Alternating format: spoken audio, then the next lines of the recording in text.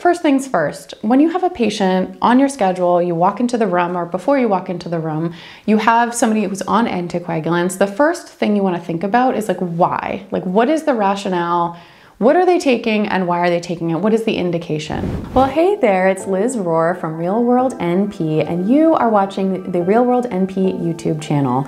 We make weekly episodes to help save you time, frustration, and help you take the best care of your patients.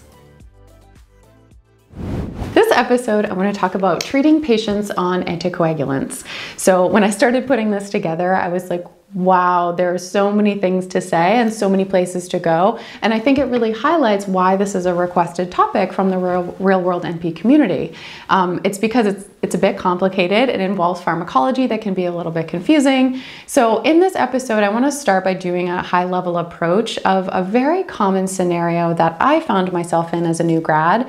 But especially, I still find myself in this situation, and especially if you're an experienced NP coming to primary care for either the first time or coming back after a while, hopefully this will be a helpful grounding place to start, right? So the first things first, when you have a patient on your schedule, you walk into the room, or before you walk into the room, you have somebody who's on anticoagulants, the first thing you want to think about is like, why? Like, what is the rationale?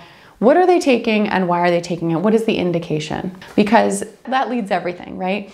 So from that place, it helps you go a couple of different directions. Number one, what medicine are they taking? Like, why are they taking it? What medicine do they need?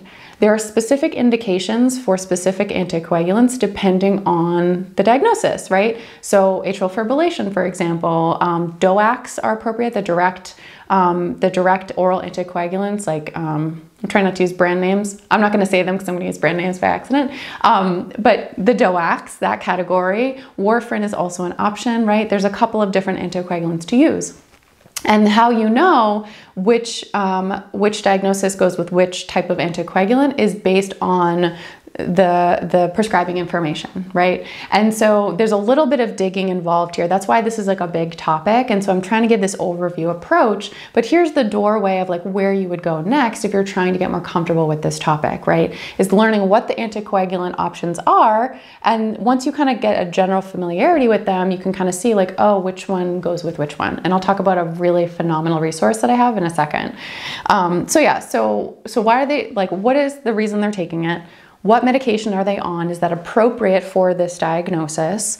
One kind of point I also want to put in there is that there's a difference between initial dosing and maintenance dosing. So the typical scenario that I had when I was a new grad and even to this day is that somebody is coming to me for the first time after an ER discharge because they had a DVT, they had new onset atrial fibrillation, like there was something that happened in the ER, they were given a medicine, and then they're like, oh, okay, follow up with primary care and like go from there, right?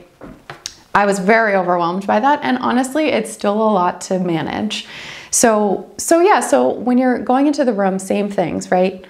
What was their diagnosis? What are they taking? Are they on their initial dosing or are they on their maintenance dosing, right? And there's a reason that this is like a doorway type of video of like, okay, well now we know that like when I look at this patient in front of me, this, like, I'll just look at the prescribing information, like what is the maintenance dose and what is the starting dose, right? And each of them have different prescribing things depending on the med. That's why this is such a big topic, but these are the general themes to keep in mind. So the next thing to think about on those topics related to the diagnoses and the medications is every diagnosis has a set amount of time that person needs to be taking that medicine for. So I saw this all the time in primary care where somebody had kind of like, there's like a change in providers and there was some miscommunication, there's some confusion. And it's like, why is this person taking this medicine still? Like, do they need to be taking it because they had a DVT a while ago? Like stuff like that, right? And again, this is an overview episode. So what you want to look at is the diagnosis. Is it the first DVT that they've ever had? Or have they had recurrent DVTs and now it's recommended that they actually have it for a much longer duration than the initial like 3 months or so? The next piece to think about is safety. So is this safe for this patient? And what I mean by that is that some medications, right, this again, overarching theme is there are some things that you need to change based on the person in front of you. Typically, if they just went to the ER, are just being released into your care, they have had many sets of eyes on their chart, on their health condition, and they're all set up for success. But you never know, right? And you also don't know if this is like the first time you're seeing somebody, and who knows where they came from, right? What the history was. But the safety pieces you want to think about in terms of general themes is, what is their renal status? Because most of the medications need some sort of renal adjustment, and that is determined by their serum creatinine level or their creatinine clearance, right? And that's dependent on the medication choice. You just look at the medication rec itself, right? What does it say about renal dose adjustment, and what is this person's kidney status? Do they have any liver problems? Do they need liver adjustment, right? Is this still appropriate for them? If they've been on it for a while, they have a liver change, right? Those are things you want to think about. You want to think about childbearing pregnancy status. We want to think about age. Some of the DOACs have recommendations of dose decreases if a person's age is a certain amount. And there are a couple of other considerations to make, but those are the main ones. And then you want to think about if somebody has cancer, if that's part of the reason that they have anticoagulation in the first place, or if they develop a new cancer. Absolutely take some time and get some support with that to think through what are the changes that need to be made. So the last pieces are about monitoring, managing bleeding, and then resources. And I kind of lump them all together because one of the important things that you're going to need to do, or you're already doing for patients with anticoagulation, is thinking about what monitoring do they need. So I do have an episode on the channel about warfarin. In my experience working in a federally qualified health center, we do a lot of warfarin, although DOACs are a lot more available now than they used to be in terms of other options. But I do have an episode about managing warfarin and that type of process. But like, what is the monitoring that needs to happen for this patient with this diagnosis, with this specific medicine related to the anticoagulant itself, right? So INRs are typically monitored with warfarin. Like, what are the other pieces that you want to think about? We also want to think about their creatinine level. We also want to think about their liver function, things like that. And in terms of bleeding, there are a couple of, like I said, this is an enormous topic, but you really do want to think about bleeding. And this really ties into resources, because in reality, this is a very dangerous category of medications, potentially dangerous, because it can lead to just so many problems, right? Whether they're underdosed because a provider is concerned, and then they're not protected from the thing that they're needing it for, versus they're overdosed, versus who knows, right? There's a lot of risk with a bleeding medication, so anticoagulant medication rather. So what are the monitoring parameters that you have in place in terms of a protocol?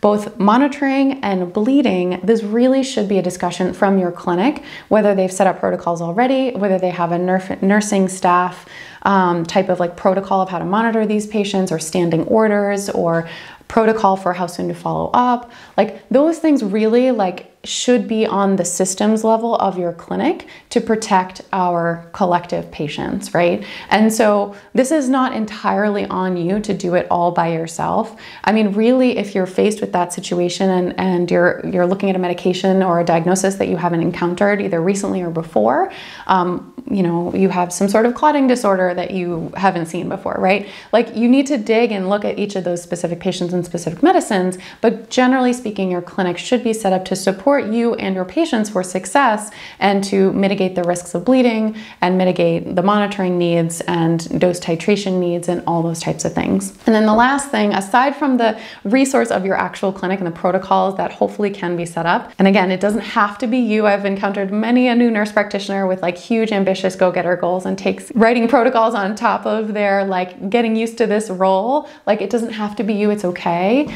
Right? But the other thing is, what are the resources, right? Because really this is an overview episode with very few of the specifics of the dosing and the names and the categories and all that stuff.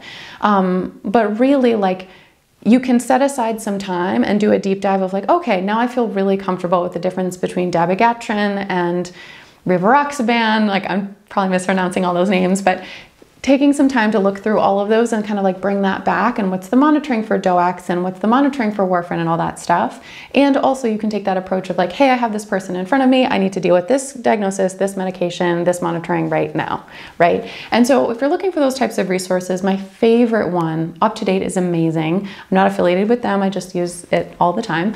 And then the other one is called Prescriber's Letter, put out by the Therapeutic Resource Center. And it's, again, I'm not affiliated with them, but I absolutely love their resources, and they have a phenomenal anticoagulation set of like toolbox and resources and patient handouts and how to change between the different types of, warfarin to DOACs or DOACs to warfarin, like beautiful, beautiful resources. And so as much as I would love to cram this all into like one episode, I think it's probably more supportive to have like a framework of how to approach that patient sitting in front of you, and the protocols of your clinic, and what are the resources that can help you get more comfortable with each of those medicines in practice. So hopefully this episode was helpful for you. If you haven't grabbed the ultimate resource guide for the new NP, head over to realworldnp.com/guide. You'll get these episodes sent straight to your inbox every week with notes from me, patient stories, and bonuses I really just don't share anywhere else. So definitely check out in the link below, in the description below rather, all of the resources that I'm talking about here, and as also to check out that warfarin episode to help you with managing patients on warfarin. See you soon.